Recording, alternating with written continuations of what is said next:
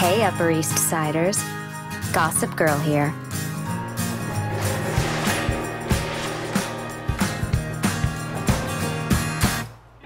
It's exciting to look back in celebration of the last 6 years. You really go out with some guy you don't know? Well, you can't be worse than the guys I do know. It's been a long, fantastic ride. Everyone's enjoyed it immensely. I'm Chuck Bass, and I love you. I could have never expected that I would be able to play a character for 6 years that's so well written and challenging. Haven't you heard? I'm the crazy bitch around here. Lovers need lovers, and I'm impressed. We're shooting in Manhattan. It doesn't get any better than that. Goods out on display. I feel a little like Alice in Wonderland. Manhattan will do that to a girl.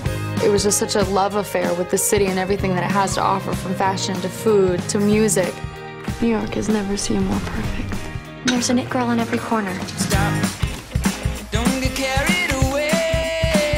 I went into it really hoping that this would make its mark as the new fashion TV series. I'll pop.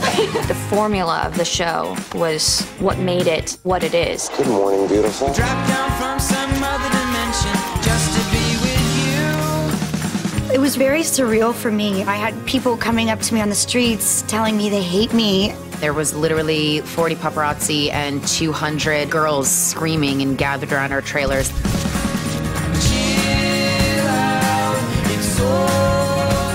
I think as storytellers, we're really excited to be bringing the story to fruition.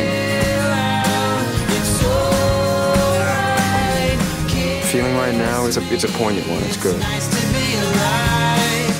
Not the sad, empty nest face already. It's been a wonderful character, and I've enjoyed it thoroughly. How can you say we weren't important? We were the only thing that matters. I am going to run down Broadway naked with champagne. It's gonna be sad not seeing everybody and seeing their face every day. I think we ought to say a proper goodbye. It's going to be really strange to not have that every day. I think we're all going to go through a bit of withdrawal. You can let go now. I don't want to. Spotted at Grand Central, bags in hand, Serena Vanderwoodson. I was coming off the end of the OC and had very little interest in doing another teen drama. And then I got sent the first book in the Gossip Girl book series. And I was like, I may not be ready to leave high school after all. Don't ever go to high school, Dorota. The girls are spoiled, stupid, and ungrateful. Stephanie Savage is one of the smartest, most talented people I've ever met. And she got really excited about it as well. And we were off to the races. The setting in New York City and this elite Upper East Side society, that's for sure a world that is really alluring. Are you following us or something? No, I go to your school. The books really laid it out very well. They're juicy and salacious and fun, and everything is said with a bit of a wink. What's that, your stripper money? Sex and the City had gone off the air. There was really nothing on TV that had that romantic version of New York, and I really missed that just as a fan. And then, of course, the anonymous online blogger who was watching everybody's moves and reporting it. Is that true? What? You were in jail? That was something that felt like it was a real hook to the show. And who am I? That's one secret I'll never tell. When Cecily wrote the books in 2002, Perez Hilton and TMZ didn't even exist. So she had really kind of imagined something that ultimately came to pass. My God, you'll never believe what's on Gossip Girl. Someone saw Serena getting off the train at Grand Central. The tagline for the first season was "You're nobody until you're talked about." It definitely was ahead of the trend. The lives that these kids were living was so fascinating that there was a website devoted to them that they had to read endlessly. And I think it just really captured the moment of the world we were in. It was really important to us that we actually shoot the show in New York. That's the thing they say about New York, is you point the camera in any direction and it looks good. Not to mention just the authenticity. Hey, Serena, why don't you get a room? Well, that's the plight of the Manhattan teenager. No cars. A lot of shows are based in New York but film in LA, and so you don't get the magic of walking down, you know, a street in Soho and seeing all the things happening and the cabs going around in the background. It's very much one of the most important elements of the show. Dan! Oh my God, this is what I love about this city. You're always bumping into people. Stephanie went and kind of immersed herself in the girls' prep school world. I stayed at the Carlisle Hotel and I did research, talking to about a dozen girls, asking them questions about their lives. I reviewed your record. If Constance has a shining star, it's Blair Waldorf. I know. I'm the perfect one. Stephanie is so involved in every single detail. She typed out her own little essays of girls who lived on the Upper East Side, and they were even more wild than the books. I've been drinking on an empty stomach. I heard you didn't do that anymore. Special occasion. I don't know exactly how I tune in to that kind of upbringing or lifestyle because that's not how I was raised at all. I'm from South Florida. That's not what it's like. Oh, I cannot believe that Daddy decided to stay with Ramon instead of having tea at the Carlisle with me. It was taking people into a rarefied world, and a world that is seductive but also problematic. So you're actually hiding him. He tries to take his own life, and you're worried it's gonna cost you Mom of the Year? Serena, as happy as I am to have you home, you have no idea what it's been like. We really wanted this idea of like family and relationships, all these things that are so universal to any coming of age story, to be true here. We deal with the same things at the end of the day. At first, we didn't have a lot of access in New York City. It was like, well, what is this show? I don't know.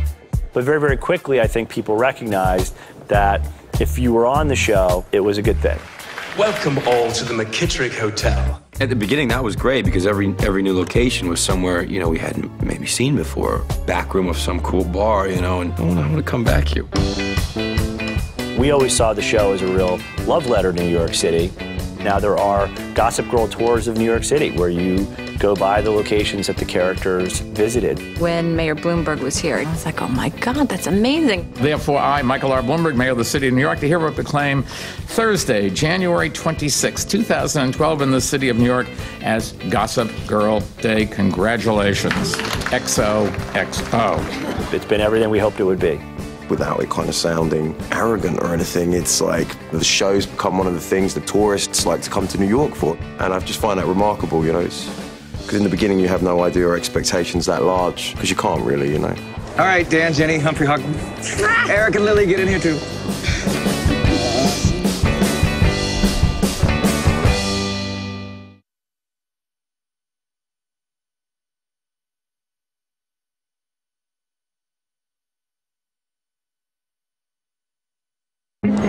Hey. When's the party? Saturday. And you're kind of not invited. Josh and I are psychos about casting, and we really did feel with Gossip Girl that we had something special. At the time, I was living in LA, and I was auditioning every single day for pilots, and automatically I was like, I love Blair, I want to play that character. So I auditioned for it probably like 20 times. It was like probably my number 4 read. Wow. I kind of sit in this little swivel chair, and this girl just kind of swivels around, like cute as a button, and it was late. Thank you. And she had the headband, and she just was like, hi. And I'm like, if this girl can act, she's got the part. Break a leg. I think I just did. More than anything, I just wanted to work. I could have never expected that I would be able to play a character for 6 years that's so well written and really challenging and great. We really believed in all the various pairings, the chemistry, and that, Blair and Serena feel like best friends. I still miss Dan sometimes. The only thing lamer than dating Dan Humphrey is mourning Dan Humphrey. The Humphrey family, we felt, had this great, warm chemistry. She might be a tad overwhelmed by the glitz and the glamour of the Humphrey lifestyle. Nate Archibald is this kind of lost, rich kid. Do you ever feel like our whole lives have been planned out for us? And, Chuck Bass, who at the time was pure villainy. I love freshmen. Anything about her on Gossip Girl? Nah, until you're done with her. When we shot the pilot, we all lived in the same hotel together for those few weeks. And New York City, it was the most incredible place in the world. It was a fantastic feeling, because everybody felt equally as excited and probably a bit nervous. You felt like you were kind of thrown into something together. It basically is like the best of all possible excuses to be in New York and live in New York. It was so fun to see these kids who kind of showed up in like their Uggs and their hoodies figure out this world. We're shooting at the Palace Hotel. Nobody really cares. No one's stopping to watch. I remember it was such a difference, like the day after the show had premiered. And then suddenly, like, there were people standing around kind of watching, and we were like, oh, this is cool. There was, a fair amount of press and expectations, and we didn't do that well. 13 episodes into our order, the writer's strike hit, and, all production stopped. Everything was repeating, and a lot of people watched Gossip Girl in repeats. We're actually trying to work things out. Today's our first day hanging out together alone. We actually came back with a great audience and sort of wider interest than we had when we started, because that sort of addictive quality of the show had kind of kicked in. Please welcome Blake Lively. Gossip Girl was invited to do a panel at the Paley Festival that first year, and that felt really great. It felt like they had caught on that there was something about the show that audiences were really reacting to. Then you were like, okay, if the wheels don't come off of this train, we're gonna be fine. And it kept going. Every time we got renewed for another season, it was selfish personally, because we thought, yes, we get to live in New York another year, we get to get paid for it, don't tell. I think at first critics were kind of like, this is a silly show about teenagers, but then the people who are actually from that world kind of validated it and embraced it, and it kind of forced people to take a second look. I'm really happy to be here with you right now. Nobody's ever looked at me the way you just did.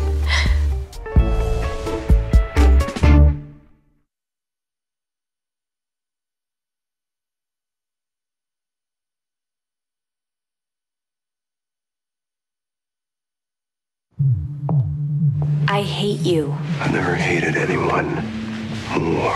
Every nerve ending in my body is electrified by hatred. There is a fiery pit of hate burning inside me, ready to explode.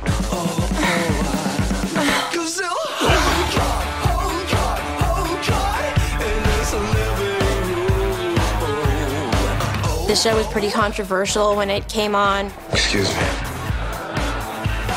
I'm the Chris, just a chaser.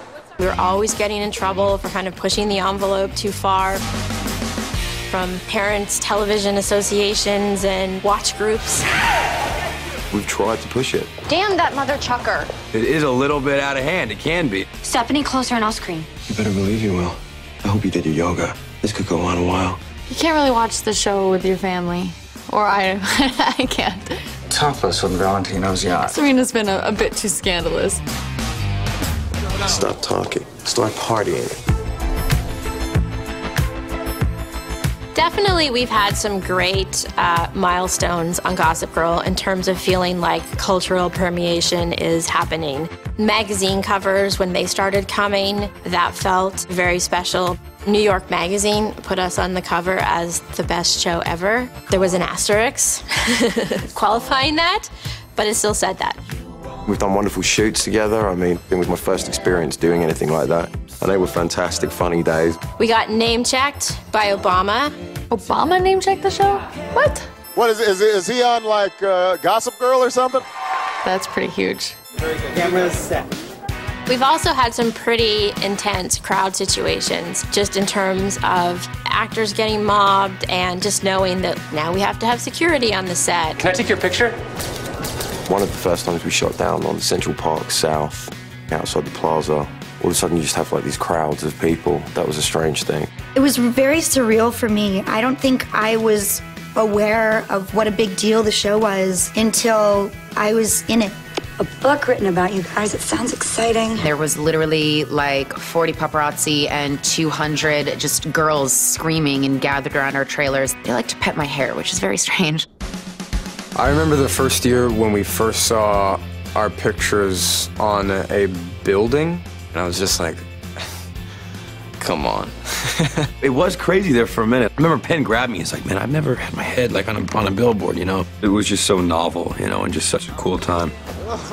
To be 20 years old, to not be broke, and to be sharing it with like 6 other kids going through the same thing, there's very literally nothing like it. And to your left, everyone to your left. It was just like parties constantly, and like tinted windows and lights and like clothes that were given to you, and it's just like, where am I? What's going on right now? I think they had their fun. They've gotten to see New York in a way that maybe only their characters could understand. I just wish that they would leave me alone. Oh, is that why you got your hair blown out?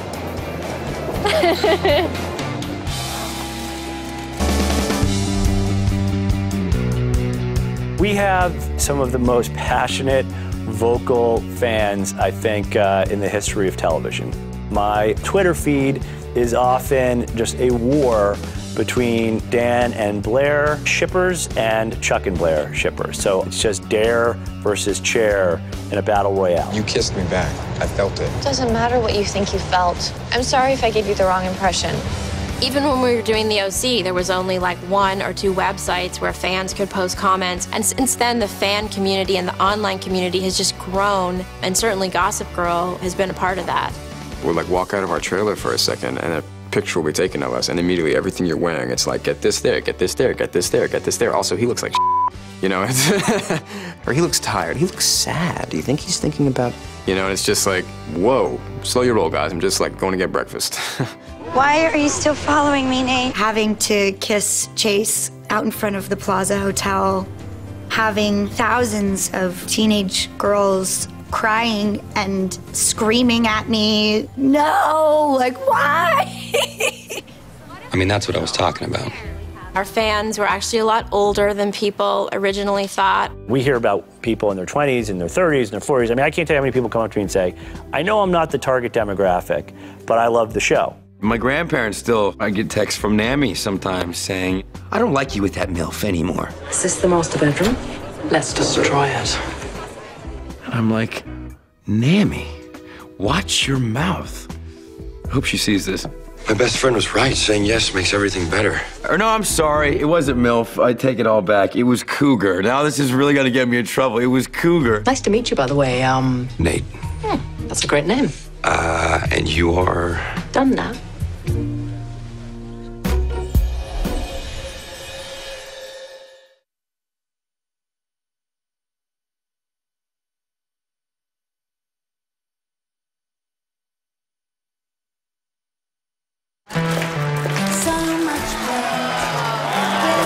Where's Serena? She's on stage. But I have her dress. You mean Serena's on the runway of Eleanor Waldorf's show in a design not made by Eleanor Waldorf? Oh dear. Eric Damon, our costume designer, has done an amazing job since the pilot of really being able to express character through costume and build not just great fashion moments over episodes, but real iconic identities for each of the characters. Exquisite.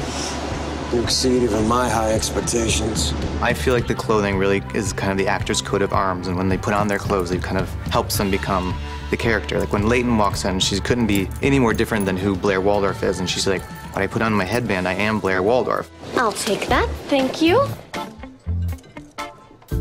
Even with hair and makeup, it's the difference of putting on this outfit that Blair would only put together, and that brings the character to life even more. Blake, I think it's a much more symbiotic relationship where Blake inspires Serena and Serena inspires Blake. This girl has it. People that wear these clothes have to be very bold and very confident and very wealthy. So Eric really helped us create our characters with that. I'd ask how you are, but I don't really care. I mean, I'd say I'm great. Look at my hair, my clothes, my body. It gives you a body language. It gives you a posture that only that particular character can walk with. And, you know, when you're in 7-inch heels, you're walking differently than when you're in sneakers. And we also have so many places to wear all of these clothes. Move! I have a Humphrey to squash. They really go to a lot of parties. I'm always dressing in these amazing party outfits. Every episode there's a brilliant gala, or, you know, seeing Blair in her prom dress, or Ed in his croquet outfit in the Hamptons. It's sort of glamorous in a way that old Hollywood used to be glamorous, where people really dressed. I think my most favorite outfit to date has been my debutante dress. I just felt like a princess. You look fantastic. Who are you wearing? Bachelor Mishka. It's great. My fashion was more, you know, sailing on a yacht, you know, like a Nautica ad. What's with the business formal? Are you being arraigned for something? Actually, I would always love to see what Ed stepped out wearing. You know, in the beginning, it was way more ridiculous. You know, yellow socks and like his ascots and the whole thing. The Chuck Bass scarf evolution into ascot into wide cravat. I like your use of cravat. I thank you, Stephanie. I wouldn't have learned cravat if it wasn't for my time on Gossip Girl. It's quite a sad story, actually, because I'm a big fan of ascots, and I had one before the show started, and I can't really wear them anymore. I will always go back to what Chuck Bass was wearing on the day that he tried to play basketball. Let's just play some ball. That was truly, truly epic. Of course, the 100th episode, Blair's princess wedding is, I think it's one of the most beautiful weddings on television. Is everything okay in here, Blair? You are an artist. Working with Vera Wang to go into her showroom and actually be able to work with her on a one-to-one basis and see all of these amazing dresses. I have an amazing team of assistants that really helped me get in all these Philip Tracy hats, and we really worked our butts off to make that look just right. Now, if we can continue. To be on a television show that had access to all the best fashion in the world, and then to learn from the best, not just through Eric Damon, but the designers that we got to meet. I heard Marc Jacobs named a purse after her. A lot of them have become fashion icons. Most of them are on the covers of magazines or doing perfume ads, or we see them everywhere. He definitely taught me how to accessorize. Particularly in this last season, during our fittings, Eric and I are just like, a necklace and earrings and a cuff and rings and studded necklace and studded coat. We're just like, is that too much? No, put another thing on. Welcome to the Upper East Side.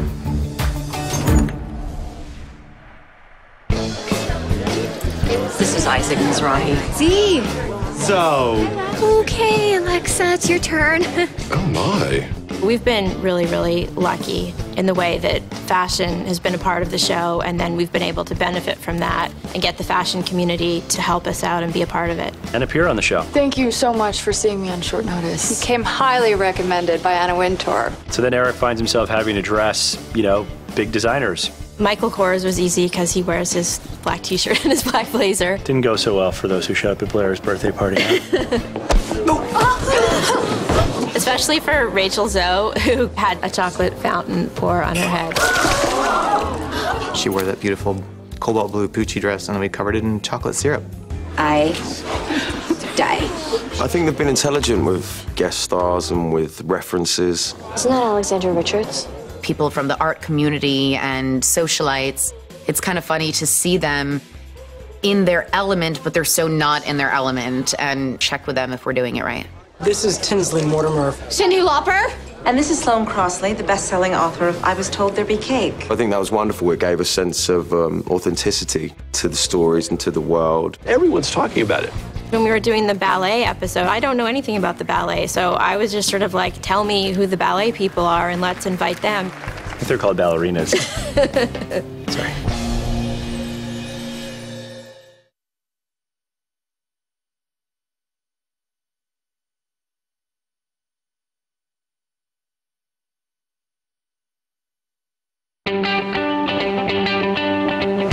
The limo's taking me back in an hour. Oh, you're not going to the white party? Come on, pretty girls, white dresses. Unless there's a sprinkler, I don't care. I think you're always looking to up the ante. So it started out as the Hamptons. That was a really exciting opportunity. Going to the Hamptons was a lot of fun, doing the white party and being in this whole other world. Every time we get to go outside of New York, it really adds something extra special. Nate?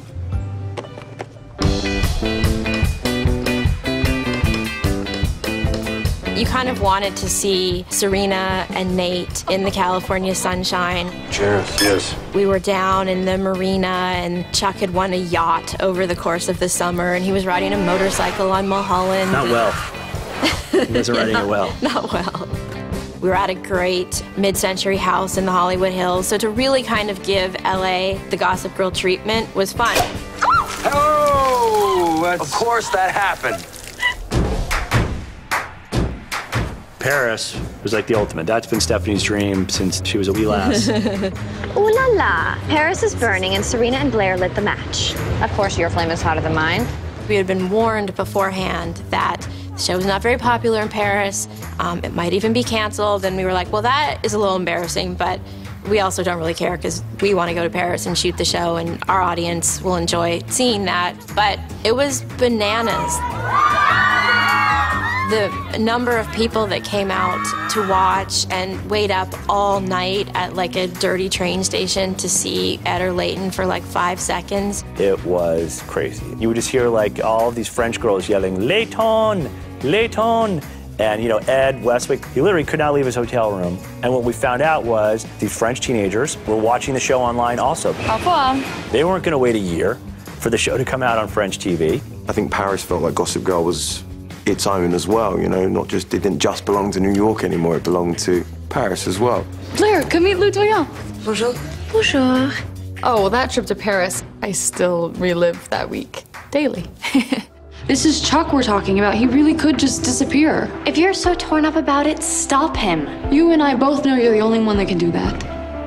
For me, one of the most beautiful moments in the show is when Blair Waldorf runs through the Gare Saint-Lazare in that orange Oscar de la Renta dress, and it's just this dark, old, beautiful train station, but to have this pop of orange gown that really just came together and was scintillating. Your world would be easier if I didn't come back. That's true. But it wouldn't be my world without you in it.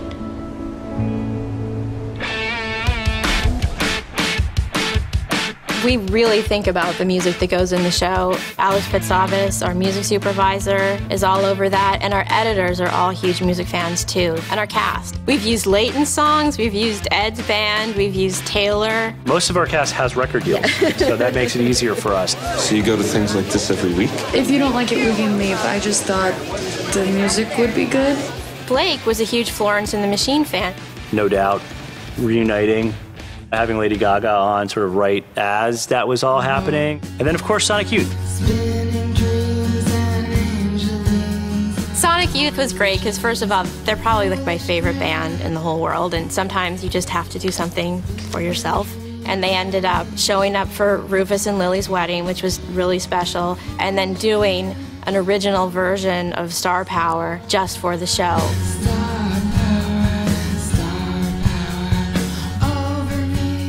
We always wanted the show to be able to function like a magazine. So if you wanted to find out what's a new fashion designer, what are the trends, what's a song that I should be listening to, what's a place that I should go, you could read a bunch of magazines or go online and figure that out, or you could just watch Gossip Girl and that information would be delivered to you.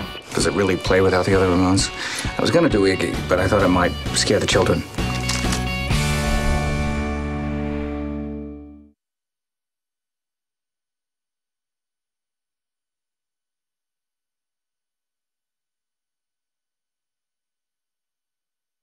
Oh, so prom tomorrow night. What do you say? We stay in, watch some scary movies? The scarier, the better. Absolutely. Yesterday, they were tearing down the Humphrey Loft, and that was the first time that it really felt like, wow, this is actually coming to an end. It was sad, man. All my Lincoln Hawk records are off the walls, and all these photos that we all contributed to make up this family. Where's the couch from the Humphrey Loft? It was blue, and it was suede, and it was quilted, and it was quite lovely.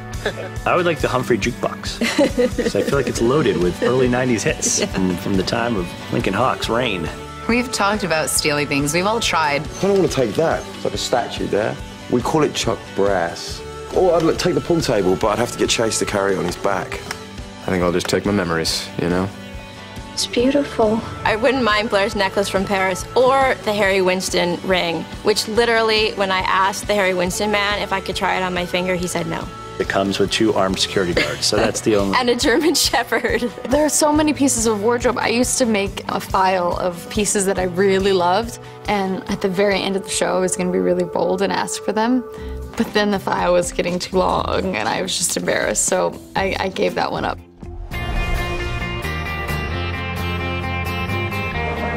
We're also fortunate to have been on a show that has been not just such a success publicly, but such a success personally. You know, we've all had such a great, positive experience. Shooting in the streets of New York, you know, every day together for 6 years, it does make people feel like a family, and especially because our cast was so young when we started. I mean, they were teenagers. This is so much fun. Steph and I always talk about, you know, she feels like the mom, I feel like the dad, and it's nice to see the kids have grown up right. It is like a family, and I think I'll miss the richness of that.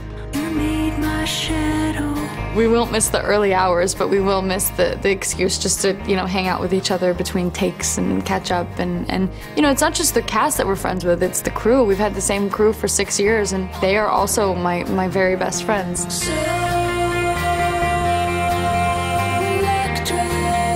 A lot of the guest stars say, man, I just want you to know, you guys have the best crew. They'll text me that. You guys have a really special thing, and we've always felt that way, and that's going to be one of the things I miss the most. I'm kind of looking at everyone and thinking, oh my God, everyone's grown up. No one in high school reads Gossip Girl anymore. It's for old people. It's been from 20 to 26 for me, a huge portion of my growing up, personally and professionally. I need your cooling way. It's just a moment in time. What can I say except, welcome to adulthood. We're all very excited to see what's next for ourselves and for each other. You know, I'm looking forward to watching people that I've worked with for 6 years now flourish and grow. We learned who we were together. We're all going through that heightened reality together, and keeping each other sane, I think, through that. I know that it has changed my life in a lot of ways, but it hasn't changed me. It's only made me appreciate everything else in my life that's still really concrete and the same, even more.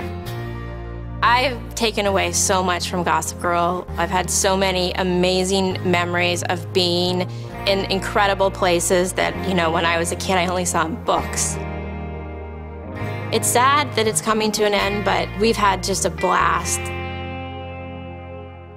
From the beginning of time, Gossip Girl time that is, I think people wanted to know, you know, what's going to happen with Chuck and Blair. Will you go to war with me?